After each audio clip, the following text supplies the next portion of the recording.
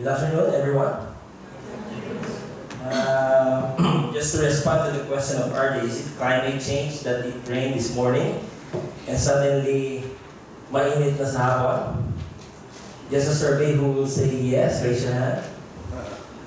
Nobody? So it's not climate change. Okay, correct. So climate change is basically long-term. And when it comes to spatial, it's really large. Like for example, the Asia-Pacific region. When I say long-term, it could be 15 to 30 years. Just to give you an example, El Nino, is it climate change? Who say yes? Oh, La Nina, El Nino, La Nina. Or are you just shy? Okay, parang climate change. But it's not. It's a phenomenon. But prolonged El Nino, you notice the prolonged El Nino, like before we experienced every 20 years, then every 10 years, then every 5 years, now every other year. El Nino, La Nina, El Nino, La Nina. With that change, we can say, yeah, it's climate change. Okay? So my presentation, we'll be talking about the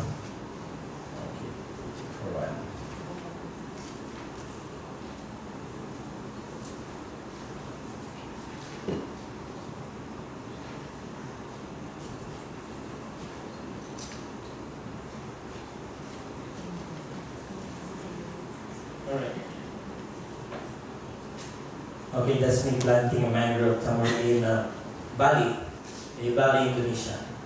So I'll be talking about first the concept of mangroves based on the title.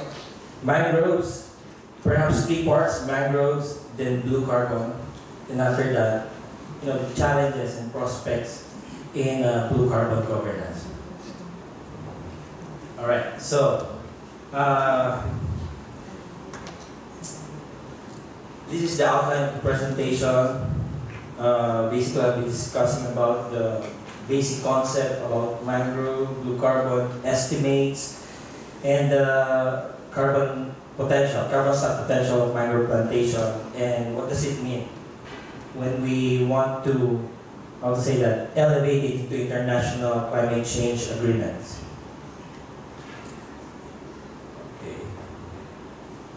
Just a moment, because it's not moving here.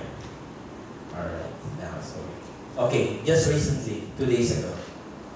Now, have you seen this or have you heard this over the news? Duterte, President Digong is planning to visit the Philippine rice. Okay?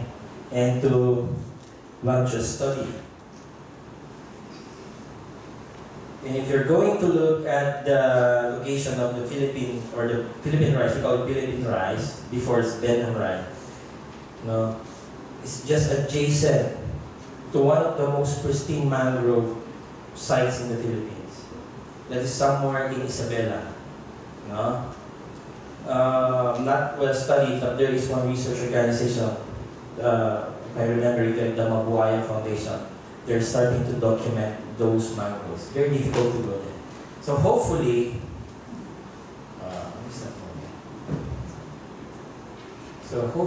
the government will be able to not only consider, coastal marine or the marine resource, but also the adjacent mangrove areas.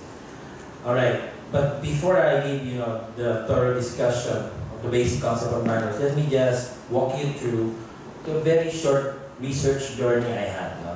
Well, I started or became interested on a mangrove research way back 2003, right after I graduated. That's with the Environmental Forestry program. And my mentor back then were Dr. Florencio Pulin and Dr. Rodel Lasco. If you know Dr. Rodel Lasco is one of our academicians. So that photo was taken in Pagbilao, Quezon. I'm not sure if you can see this, it's not visible, but this is a reforestation area. Even before marami ng mga project on Rigo. But this one was funded by an energy company. Okay? So if you're going to ask me what happened to the seedlings they planted later on in the picture, because we came back after how many years? 6 years. So later I'll show you. And this one is also in Pabilao, somewhere in where was that? Dalaga. No. These are mangrove associates, basically beech forest, thorny, aroma and sapini. Yeah, that's what happened. After they planted, 2005, 2003, and 2005. Do you think they are healthy? Tumubo naman, but if you're going to look at the stem, maraming bark melt. Okay, major concern when it comes to mangrove survival, yung kanyang mga problem. Ang problema dito, pag kumapit yung barnacles, it's almost impossible to remove. If you're going to remove it, mamamatay. Bakit? I think a lot of experiences already. Pag tinagal mo, masusugatan din. Mamamatay din, or eventually mamamatay. Okay, and then 2008, somewhere in San Juan, Batangas, basically forms part of the Verde Island Biodiversity Corridor. No? The top marine biodiversity site. Okay. Ito naman ay along riverine, call it riverine mangroves, call it bakawan. So in general, you call mangroves bakawan. But there are so many, species. Bakawan is just one. Marami pang iba. It's not only bakawan.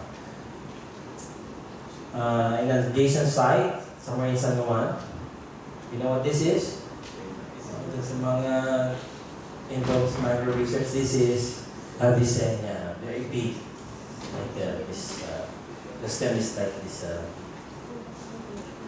Okay, now we also had a project funded by the ASEAN Cooperation for Environmental, ASEAN-Korea Environmental Cooperation. So I would like also to recognize the presence of our Professor Emeritus and the country coordinator of AKECO, Dr. Professorial, who is here. So he is our mentor there in the AKECO Philippines project. So we took this photo in northern Bohol, natural forest. Ano napapansin nyo? In front, you know what this is? Baklat. Saan ginagamit yung baklat? They put yung mga nahuling fish na, or crabs, or yung mga lapu-lapu. Parang cage siya. Cage. And this one, favorite site yan. My dissertation site in Banacan Island, Bohol. Monoculture means only one species. Okay. Rhizopora stylosa. Bakawan ba ito? Maraming bakawan. Yung bakawan babae. That's Rhizopora mucronata. Bakawan lalaki. And then, sabi nila may bakawan gitna. But I only know 3 bakawan ba ito. But after I have spoke with one of the mangrove experts in India, Professor Katirisa, sabi niya, he said that if you in a natural setting, if you find mucronata, apiculata, lalaki, babae, then you will surely have hybrid X. Oh, diba? Galing, no? Galing din ng mangrove. That's the form of their adaptation. Yeah, medyo explicit, but I took this photo. One of, yung narin sa Banacan Island. Even at the younger age, they were actually oriented in planting mangroves. Right? Kita na nakaupo sa propagules. So, starting from their forefathers, 1957, sa kanilang mga tatay, sa kanilang mga, to be able to pass that. I can call it a tradition. Okay? And then this one is not really mangrove, but it's an associated vegetation, the cortez, no, sa Nipa fruticans.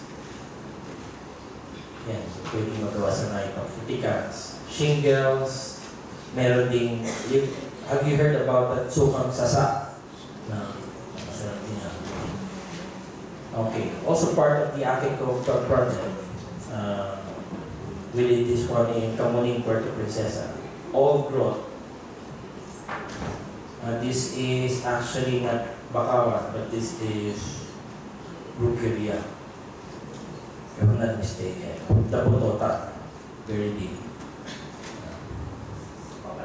Makaraskas. Have you been to this place? No? Diyan maraming buhayan or that. Okay? If you talk about Pulau Mangrove, most probably you will encounter wildlife like saltwater crocodile. Now, recently, 2016, Batangas City, this is Avicenna's time.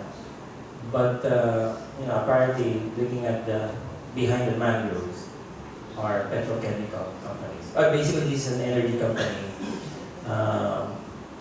They have permit, they were given permit to expand their operation. So, nawawala ng konting mangrove. But in exchange, they have a very good nursery. Nag-raise sila ng mga mangrove seedling. And then they are planting elsewhere to offset the impact. So, somewhere in Batangas City. This one, Kasiguran Aurora, a natural mangrove, maliliit lang yan. They are very shrubby because they are much exposed with the typhoon. Pacific Ocean yan, facing the Pacific Ocean. It's adjacent to an airstrip. Yung dinevelop na airstrip under the ATECO, Aurora Processing and Economic Zone, if I'm not mistaken. Okay, somewhere in Malaysia. Mangroves on the left. You know what this is? Hindi yan nipa. Oil palm. Okay? This is just a very narrow strip of mangroves. Dito, dagat na, the Molucas Strait. But, dati ito mga mangrove areas. Acres, 100 hectares of nipa, or oil palm plantation. Okay. Down then, somewhere near the shore, ito naman yung condition ng mangroves sa Malaysia. You know what's happening here? We call it beach erosion. Okay? Sometimes you don't have to cut mangroves to deforest them, but actually, naturally, may mga ganyan nangyayari. Is it because of climate change? Meron bang sea level rise? Or meron Well, that's one possible explanation. But the other one is really anthropogenic. No? Beach erosion usually happens if the mangrove area is connected to a big watershed. If there's a river upstream and they make quarrying, there's no or less sediment recharge. Now, in a watershed, there's sedimentation from the upstream, pupunta yung sediment sa coastal that is recharging. But if you quarry doon sa river, hindi na-recharge yung coastal area, then basically, that kind of problem will also happen. Okay, mawawala ng sediment. So, meron din ganun mga evidences. Ito naman sa Oman, no? Well, doon, kaunti lang species nila. This is Avicennia. Yun yung kinakain din ng mga camel. Okay, so, Southeast Asia, some parts of Africa, and South America to Florida, nandun yung maraming mga species. But Middle East, kukunti lang yung kanilang mangrove species. Guangzhou, lalo na dito. Highly urbanized. You can only find patches. Okay, this is Guangzhou. Somewhere there is Macau. Okay, so ito, dagat ito. So you can only find very few mangrove vegetation. So, ibig sabihin ito, before, this used to be occupied by mangrove. And this one in Bali, Indonesia, when we had our ITTO mangrove conference. Very popular place as well for prenup. Diba? Kung magpapakasal kayo, consider mangrove. Very unique. Hindi lang basta mga trees. Go to the mangrove. Diba ganda? Ito lang kayo mahuhulog. Alright, and then this one somewhere in Leganes, Iloilo. Just recently I took this photo. Mangroves, and then they put this wave breaker. They call it T-fence, so that the wave force would be lessened, and it could help protect yung mga tinayin ng mangroves dito. Unfortunately, when they established this, right away they planted, namatay. So nagtataka sila, what was the explanation? Then they found out that you have to wait 2 years after establishment, then because kailangan i-condition daw yung sediment.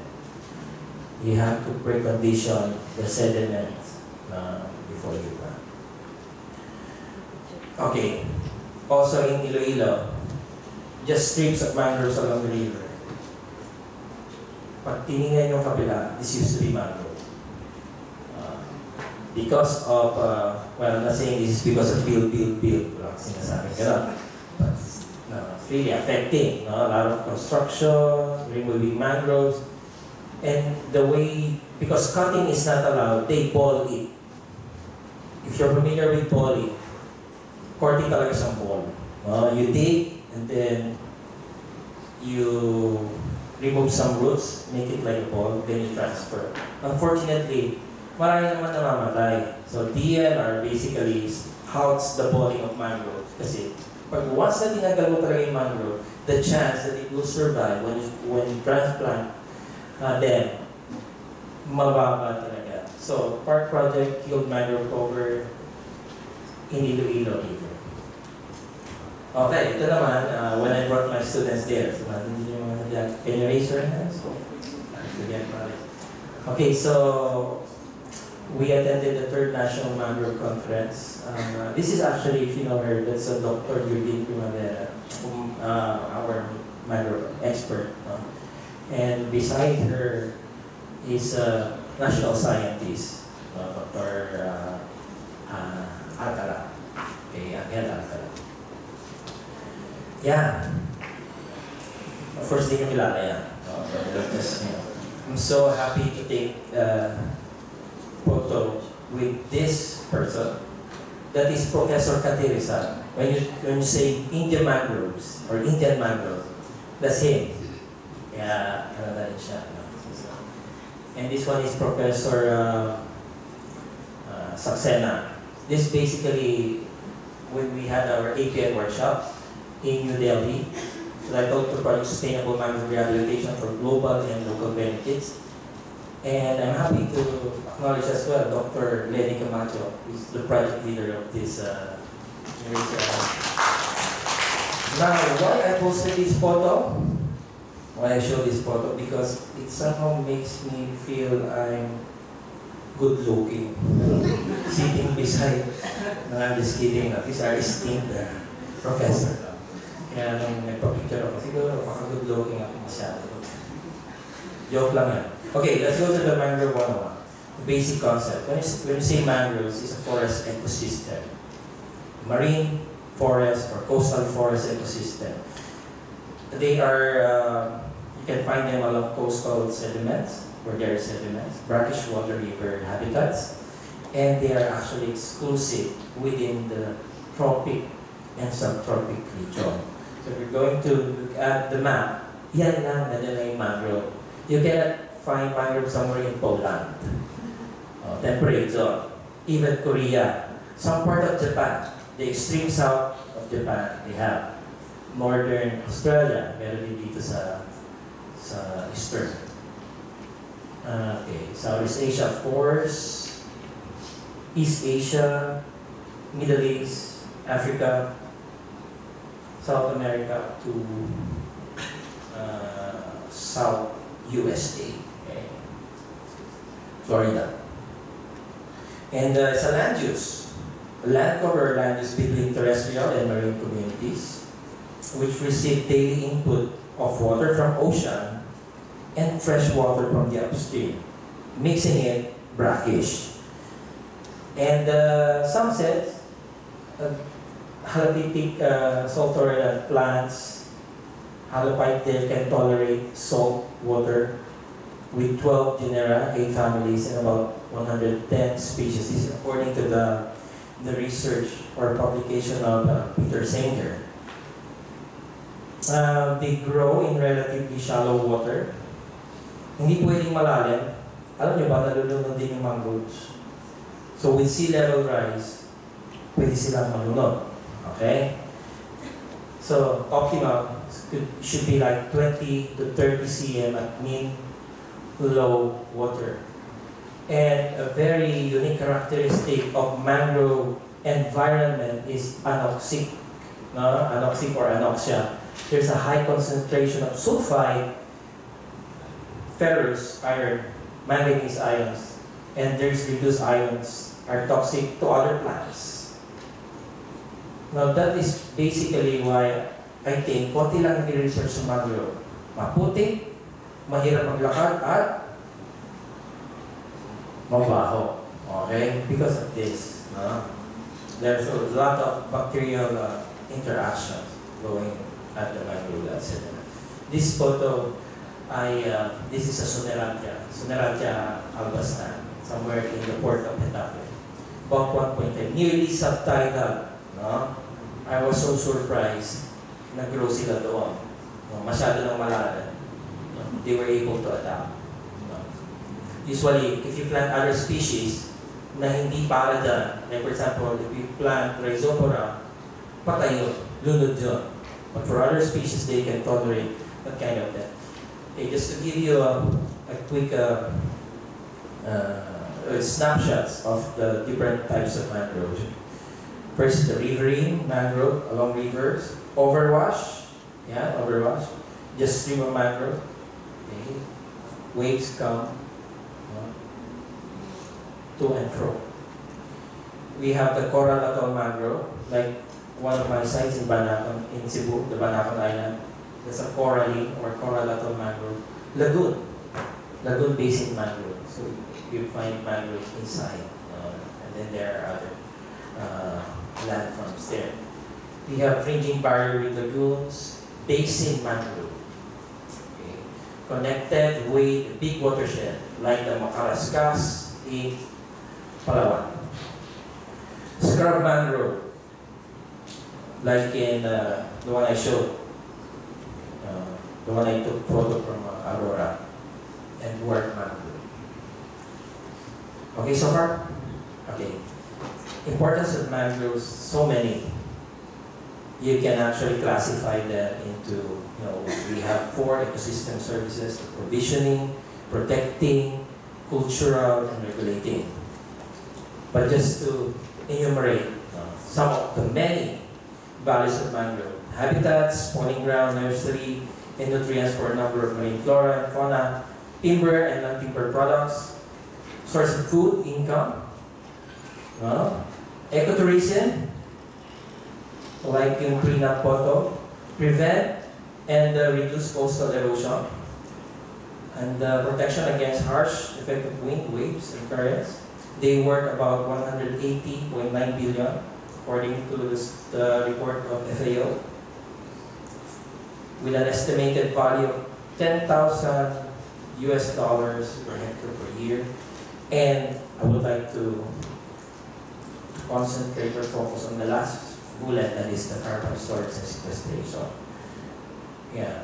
Are you familiar with this one? A town saved by mangrove somewhere in Leyte, Palompuan, Leyte. They said that they had a strong surge reaching up to 3.6 meters high, but with good mangrove cover, that particular community was saved. So, government mandated coastal green belt.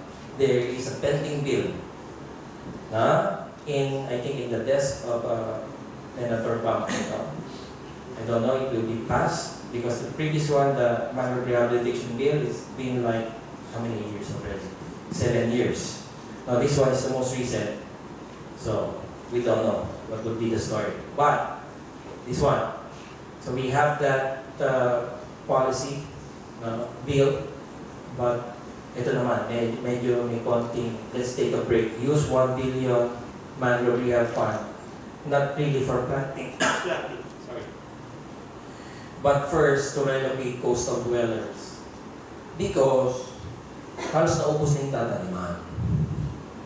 Yung tataniman dapat, the ideal size for mangrove rehab are basically those that they used to occupy. Ano ba yung mga yan? Yeah, yung mga fish ponds. Alright? Hindi yun sa gitna ng dagat. Let's plant mangroves at the middle of the sea. The saying goes with the saying, let's throw money to the sea. Kasi mamatay lang yan. So trends and distribution. So Asia has the largest share of the global mangroves, about 41%. Right, so in distribution. And Southeast Asia, among the Asian countries, is the largest. Indonesia, based on country records, they have the largest mangrove. But when it comes to one contiguous mangrove, that is the Sundarban mangroves of Bangladesh and India. So in Southeast Asia, Indonesia, Malaysia, Myanmar, and yeah, surprisingly, top 10, no? Pang-sampu tayo. So may, in terms of our mangrove coverage. This is according to the latest research of Chandragiri, Dr. Chandragiri. Okay. Mangroves are being lost globally at a mean rate of 1 to 2% per year. This is low but very serious. Bakit serious? You can find countries na nandun talaga yung extreme cases. Philippines, hindi tayo. But if you go to Indonesia, extreme. Malaysia, medyo rin. Indonesia, because they're converting peat forest mangroves into, well, palm. Okay. That's why two areas have shown the greatest percent loss between 1980 to 2005. That's the Indo-Malay Philippine Archipelago with 30% reduction. Okay? And within Southeast Asia, this is the mangrove loss from 2000 to 2012, about 2.1%. Philippines is hindi naman gaano as 0.5. Myanmar pala yung mataas, no? 5.5. This is based on the study of Richard and Fries, where they use remote sensing data to analyze data. What were the causes of major causes of deforestation? We have conversion of mangroves to aquaculture. Ganito kasi yung trend. Over time, the people resource balance was gravely stressed. We have increasing population. That's why we need to produce for that increasing population. Aquaculture, government is spending a lot of money to improve aquaculture in expense of converting them to mangrove. Converting them to fish pond, mangroves to fish pond. Rice farming as well. Oil palm, industrial development. Okay, going now to the case of the Philippines. So we are actually 5th in the longest coastline, and you can find 9 out of 12 metropolitan cities are within the coastal area. Okay, so those are 9 metropolitan cities. They used to be covered with thick mangrove, and there's a continuous increasing population in those areas. Like for example, 286 person per kilometer square. Okay. This one basically shows the common mangrove stand types in the Philippines. We have the Rhizopora. They naturally grow along river.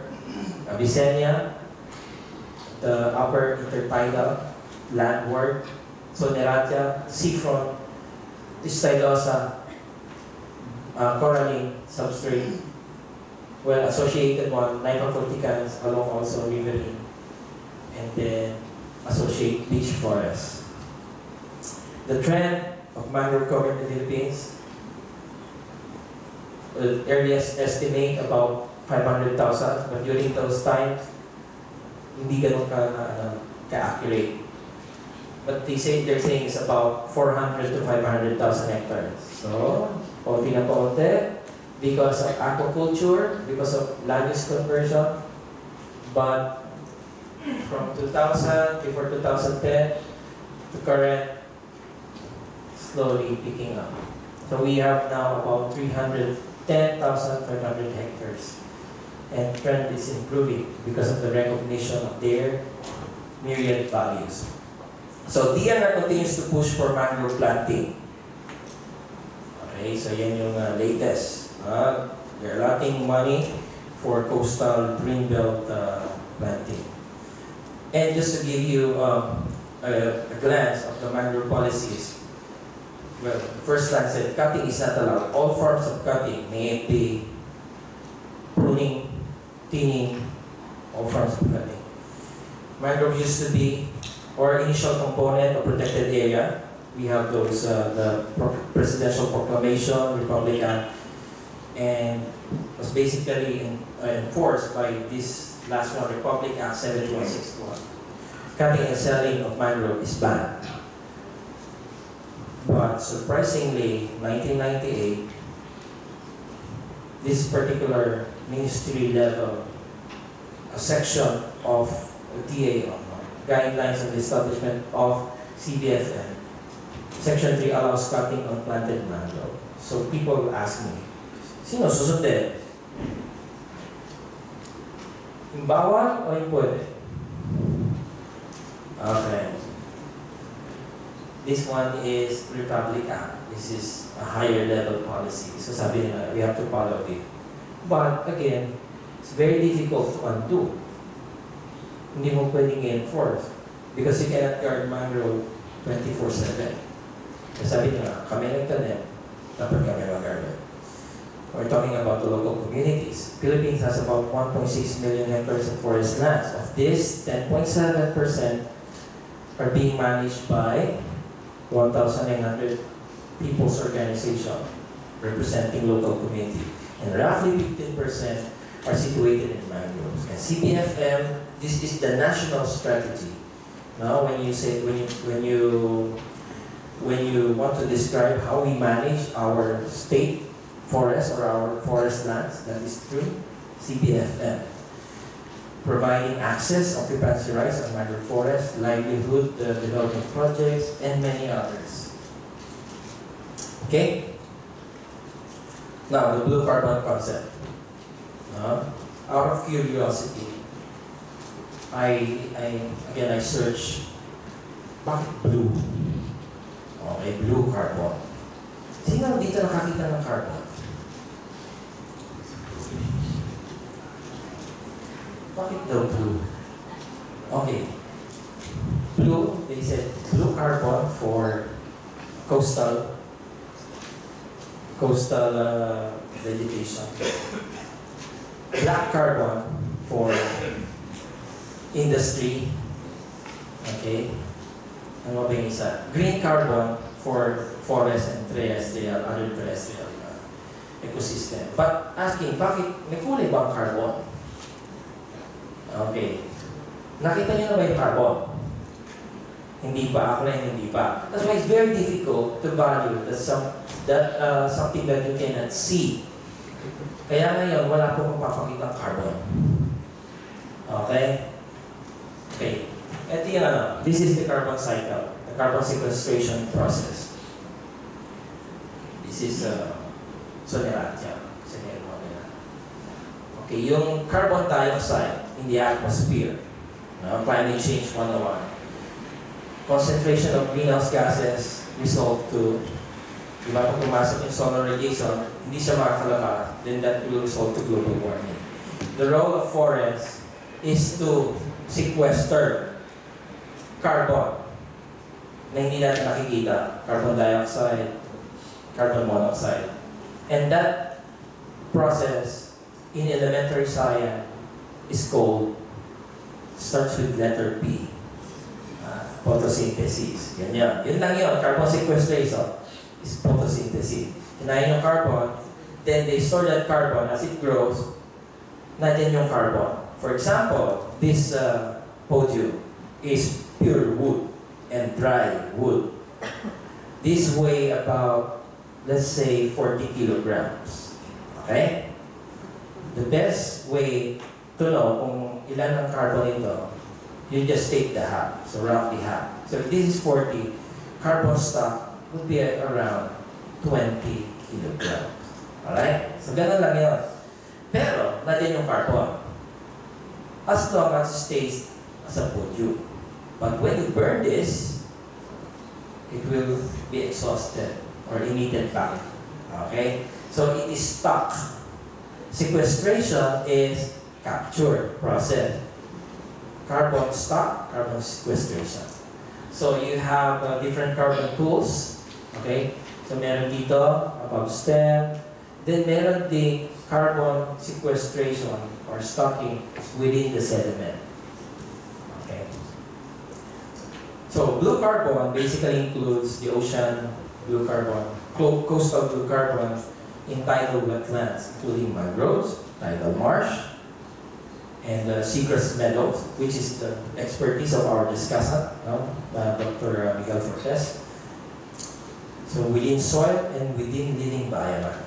Okay? So nandun yung carbon, nasa vegetation and nasa soil, coastal vegetation, then we call it blue carbon.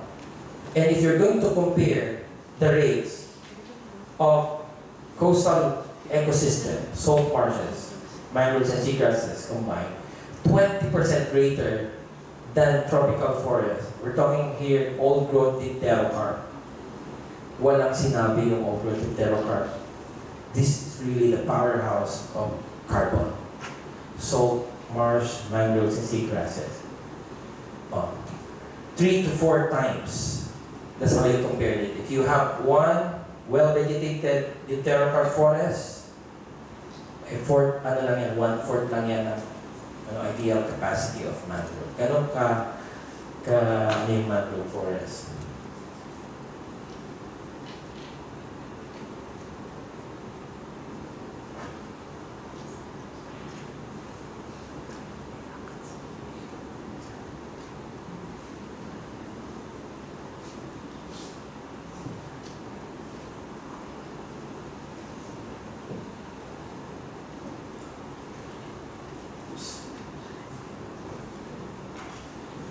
Okay, so yeah, 3 to 4 times. Temperate forest, we're talking of plantations, big plantations, boreal forest, tropical upland. This is for mangrove.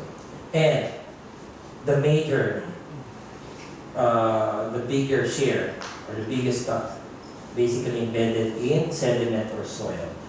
So, ang ibig sabihin nun, if you want to save the carbon stock, the blue carbon, na nandoon, very rich in sediment, you have to conserve or maintain good vegetation. Once you cut the vegetation, slowly, the carbon will be washed away.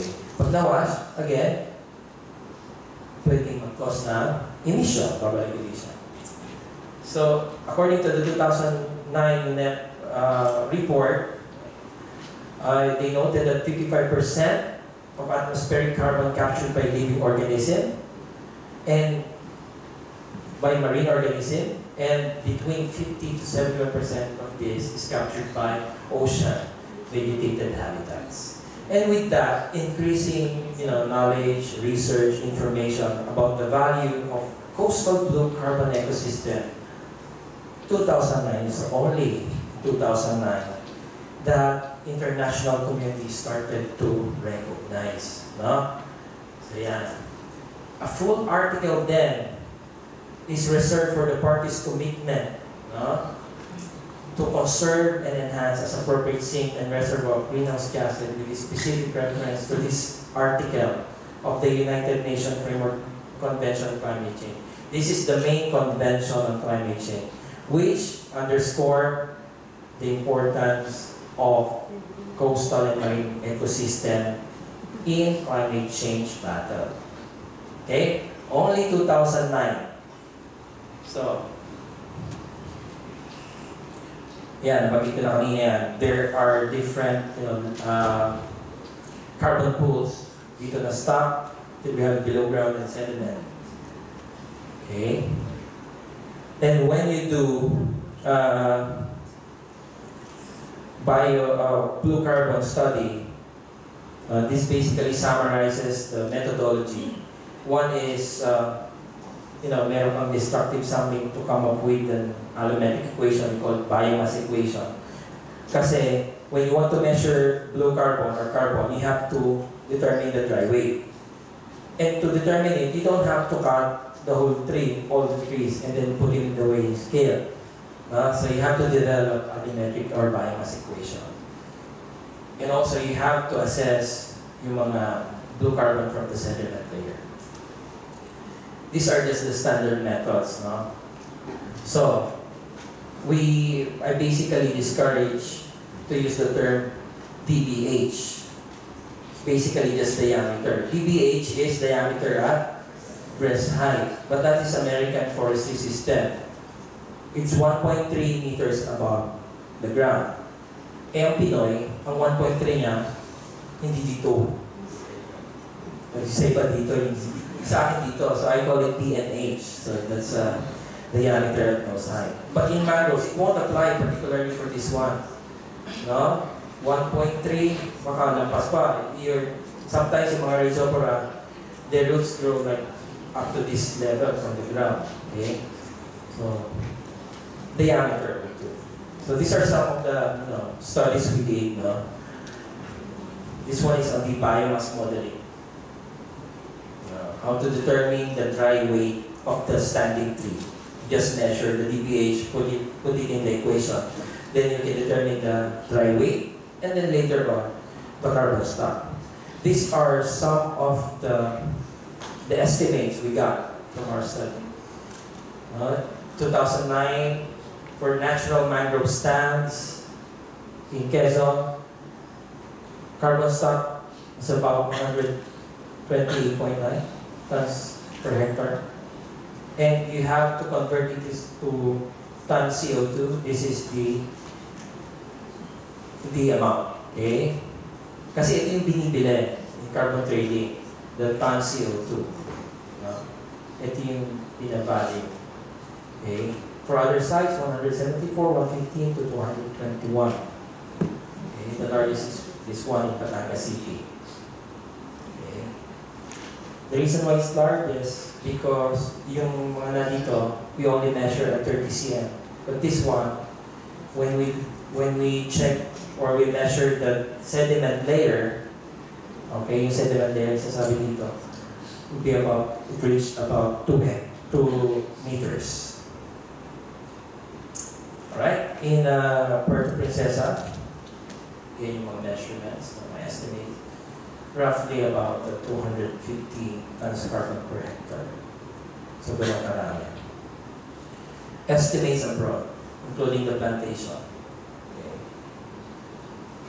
Ranges, estimate ranges from 36.6 up to, this one is the work of Bullion and Dr. Daniel Muriarso in Indonesia, 939.3. That's why we're saying 3 to 4 times the capacity of the other terrestrial forests. So, ang laki-laki ng blue carbon, particularly embedded in the sediment. Okay, for this one, the carbon stock of a mangrove plantation, we're going to show you the case of Banacon Island. So, if you're not familiar with Banacon, it's the island between the Bohol and Cebu. Okay, malapit lang dito yung Cebu City. It's here. It's about 660 hectares. Puro mangrove ito. Iyan lang yung community. That's the community center. The rest are plantation. Some are natural, but most, lalo na ito, yung monoculture plantation. Okay, like for example, 1.5 kilometer, they call it Padres Pass. Left and right, lush mangrove plantation. It's a successful community-initiated mangrove development. They started in 1957, even without the support of the government. No? Multi-awarded. Conservation, because it's still part of the solution of the biodiversity seascape. But, ito nga yun, management issue. Poor floristic diversity. There's a no-cut policy, but the local community, they raise the interest that they have the right to utilize wood for subsistence use. Magaling pa sila magtanim. No, we did a remote sensing analysis. This was actually published. So, comparing 1993, those that had plus, yan yung gains, nadagdagan. And minus, yan yung nabawasan. So, forest cover increased from 146.5 to 285. Okay? And there are 3 major types of monoculture stand. The tin, yung binawasan. Yung hindi binawasan, yung say tinning, selective removal of trees. It's a silvicultural treatment to improve the density. Kapag masyadong siksikan ng puno, what's the natural effect? Tall and slender. They are tall because they are competing for the light. They are slender, kasi masyado maskip, no space to grow, yung natural growth. So, they be thinning. Okay, if you're going to compare thinning without thinning, diameter higher doon sa tin, mas matataba. Compare sa siksikan, maliit. This one is the 20-year-old. These are at the same age. Okay? Height, mas mataas doon sa, dito, sa tin picture. Now, looking at their carbon stock, more than half, 55 to 63% of the carbon is stored in sediment. This basically construed the findings of Dr. Daniel Mordiarzo and others. That sediment, that carbon is really rich in the sediment layer. So, if you're going to compare slight but significantly larger tree carbon stock were observed in tin in non-tin stands, indicating that selective harvesting tinning may improve carbon stock production. So 408, hindi gaano nagkalayo. If you tin, looking at the carbon stock, halos parehas na. No? Kasi mas malaki dito ang puno, dito naman, mas maliliit ang puno, pero marami. So tinning could be a favorable option. It can produce almost similar carbon stock capacity with non-tinning. Okay, so this is basically the intention here is somehow provide science to revisit the policy that all forms of cutting, even in monoculture, shouldn't be allowed. With this particular, findings, we can actually explore the possibility of doing tinning. For monoculture, this is the schematic stand density management recommendation. You do gradual tinning, and then this is the ideal stand density that you maintain 0.3 to 1.73 per square meter. And then there's no need for replanting, then you will still achieve good carbon stock. But what if na-over-tin, masyadong marami na putol? That's fine, kasi pwede pa rin naman mag-replant, particularly using the correct species. Because you don't want a growing, aging monoculture mangrove, very low in ecosystem or in biodiversity and perhaps ecosystem services. Okay? Now, the last part of the lecture, I'll be talking about the prospect and challenges within the international climate change framework, knowing that we have a lot of opportunities. The mangroves natin, they are rich in carbon stock. So ano naman ibig sabihin ito when we look at the international context of climate change agreement? Alright, the UNFCCC includes coastal and marine ecosystem in their article section B, which states that all parties shall promote sustainable management and promote and cooperate in the conservation and enhancement as appropriate of sinks and reservoir of all GHG. And countries signatory to UNFCCC, tayo kasama doon, we are submitting annual national inventory submission. Even when we committed 70% of reduction during the Paris Convention, we also mentioned blue carbon there. Pero ito yung problema. No? In UNFCCC, in NIS, ito yung major, how to say that, we call it the land use and land use change, and forestry. The only aspect na tinitingnan. Okay? And dito sa LULUCF, mangroves and blue carbon are not yet accounted for. So, ibig sabihin nun, in carbon trading, in showing that we are complying with our targets, we cannot really count on blue carbon. Malinaw. So, yun.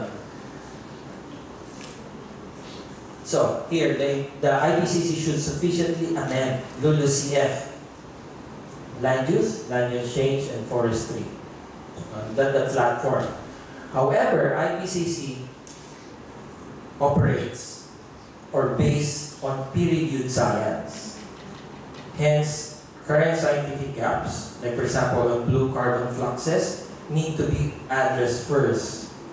And there should be hard publication. Okay? And protocols need to be established. So yan yung medyo kulang. We need robust science.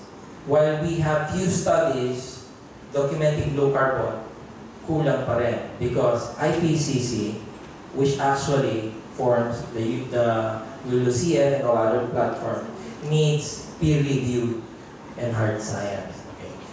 This one, I got this from one of the documents, which I think it's Impress, published by Dr. Fortes and Dr. Salmo. Gray literature ang mas marami. Ito yung sinasabi natin, this is the hard publication, the ISI. Only 17%. And perhaps, jumping to this figure, where is blue carbon here? We're not yet sure, because the idea, the concept of blue carbon, perhaps came in over just half decade, no? So not much studies. So it's a big challenge to be able to push mangroves into our international climate change agreement. We need science. Okay, what else? These are some of the concerns as well. These are the available mechanisms under UNFCCC. Under Kyoto Protocol, Clean Development Mechanism. So here, just to illustrate quickly, we have industrialized countries, we call it Annex 1. These are, like for example, United States, Australia. They can fund reforestation in developing countries like Philippines, account the carbon na nakain ng kanilang reforestation project, and therefore, meet their commitment. Ano yung commitment na yun? Is to reduce their emission. Ito yung agreement during the first Kyoto Protocol, which actually ended in 2012. 5% below their 1990 level. The level of emission 1990, they have the data.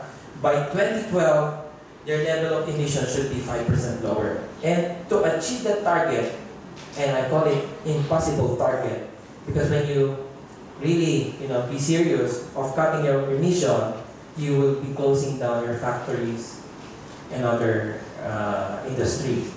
So, one of those, ito nga, Clean Development Mechanism, funding a reforestation in other places. Okay, like for example in Philippines.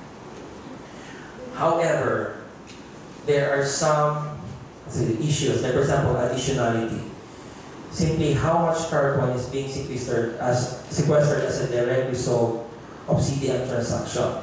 It should be additional. When you talk about carbon stock, carbon sequestration of mangrove vegetation, very low. Mabagal mag-grow ang mangrove.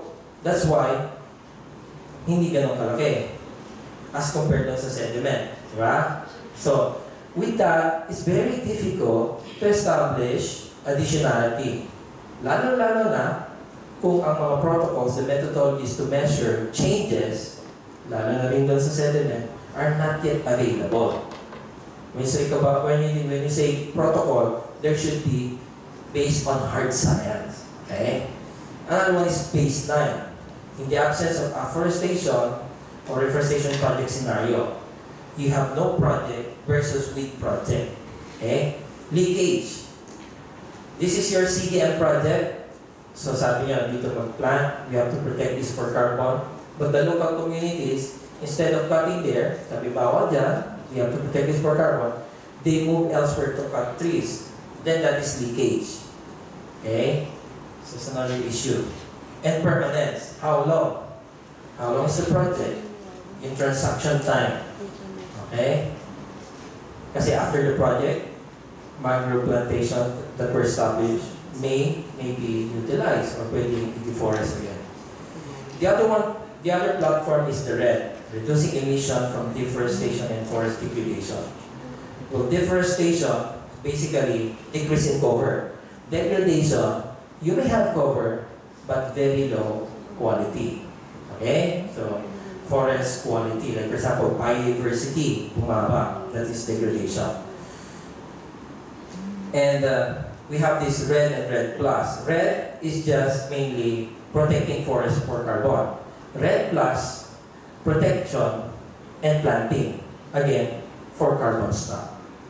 Okay, that's the difference between RED and RED plus. So, like for example, protecting mangrove, at the same time, enrichment planting to further improve mangrove stock. But again, there is one concern under this platform. We call it the voluntary, or the VCS, no, the measurements. It's quite similar with CDM, the additionality, the baseline, the leakage. It's very difficult as well. Science is not yet available to measure yung tinatawag na habitat degradation. And it's basically form parts of this particular requirement. The measurement protocol, the reporting protocol, and verification protocol of greenhouse gases. So, in sum, mangroves has very huge economic and ecological potential for carbon offset. Just a quick computation. FAO, according to the report of TNR submitted to the FAO, we have about 356,000 hectares. Considering a very conservative estimate, I mentioned a while ago, this could reach 900, but just 200 tons carbon per hectare. We can, our mangroves has about 261.3 million tons carbon dioxide. And if you're going to put a price tag using the voluntary price, carbon pricing of about $3.1 per ton, our mangroves worth about, conservative estimate, $26.7 million. A very big amount worth conserving. Sometimes you have to put the price tag so that our policymaker and decision makers be able to know magkano nga ba ito. Di ba? Unless sabi mo marami dyan mga hayop, maraming wildlife, maraming puno. Until secondary pa rin yan when it comes to priority. But if you put something kung magkano yan, it's really worth conserving. So what should be done? We should continue to provide science. That means more collaborative research. And while waiting for that blue carbon offset project to be set up, we can explore other schemes, conservation incentive schemes, like for example, payments for ecosystem services, tourism enterprise. Like for example, what they are doing here in Calatagan. Yeah, wait na. Few more slides.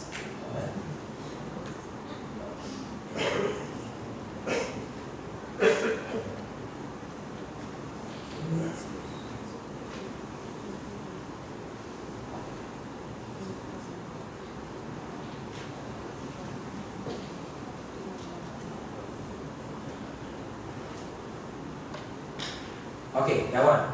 No? Mangrove wall. PO net, they're earning, some income from this particular community-based project.